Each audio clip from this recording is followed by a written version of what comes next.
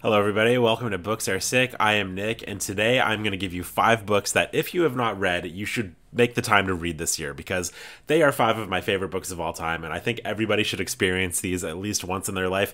Maybe pick one, maybe pick all of them, and just enhance your year. Have a better year because of it. I tried to include as many varieties as possible in this short list, so we've got some nonfiction, we've got some horror, we've got some Western, and here they are. So first up, we're going with one of my favorite books ever. This is a horror book, but it also has a lot of fantasy elements to it, and that is The Fisherman by John Langan. Now, The Fisherman is a very, very dark book. I will be completely honest with you. It is a very heavy book as well. So as you're reading it, you're probably going to need to take a few breaks and just kind of put the book down, go stare at a wall, and then come back and keep reading it because it's a lot. It's a lot going on. It hurts your tummy, but it's a great time. It's a great tummy ache. It's the story of two men who are both widowed, and they kind of form a bond over fishing. You know, the book kind of starts off as two guys who are gonna just form a friendship over fishing, and that may seem really boring to you, and I would agree, that would have seemed really boring to me. But a tale about a nearby reservoir kind of takes hold of them, and I'm gonna leave it at that. Again, it really takes a turn that you're not going to expect. I don't think anyone could ever predict where this book goes, so if you're looking for something that's gonna hit you unexpectedly, The Fisherman is a great one. Horror, fantasy, everything, great book. Next up, we're going with a book that is not short. It is very, very long, and it is a hard one to get people excited for, I think. But please hear me out. It is Lonesome Dove by Larry McMurtry. Now, the reason this is hard to get psyched on is because it is a 1,000-page Western epic. Now, if you had told me, like, hey, I've got this 1,000-page Western epic, I think you're going to love it, I probably would have said, I don't think so.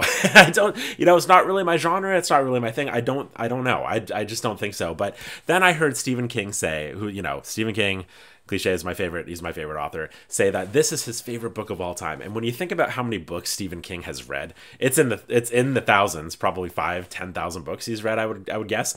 This being his favorite, I think means a lot. And so I picked it up and I read it, and oh my gosh, it is so good. It is so good. The characters are this is the most real dialogue that I've ever read in my life. The dialogue just jumps off the page into your brain and just feels like a real person talking to you.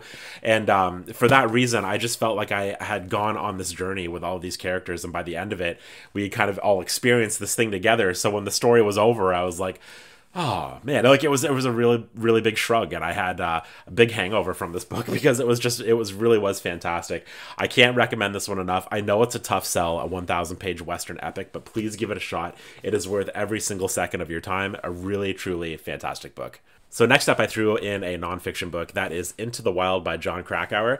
This is a book I threw in here because if you're not someone who reads a lot of nonfiction and maybe you want to jump into nonfiction, or if you've read a lot of nonfiction but you haven't read this one somehow, it's a great one. It's a great one for everybody. It's a great starting point, but it's also just a great one if you're an experienced nonfiction reader.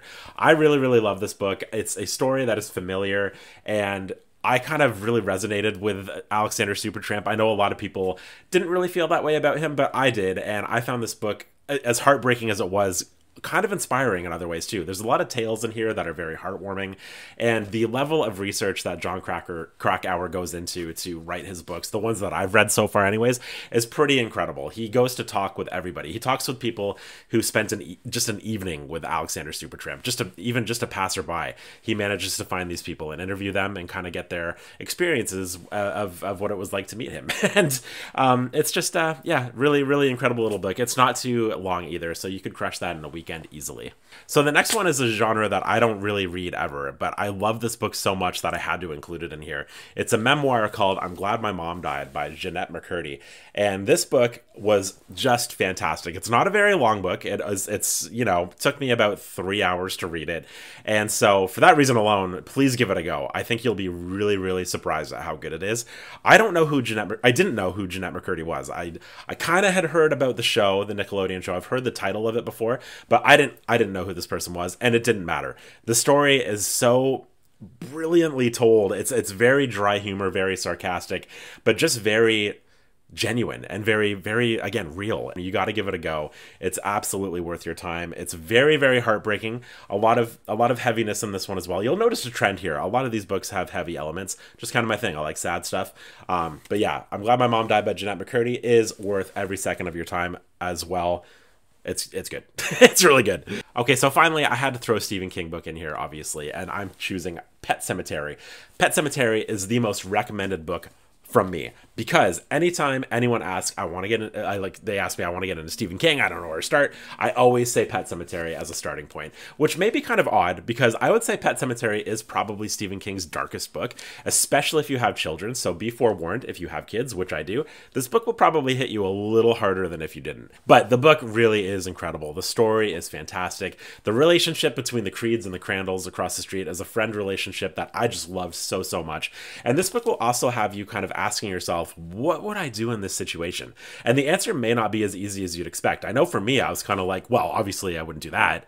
But then when I really thought about it, it was like, I don't know. Like, I don't know.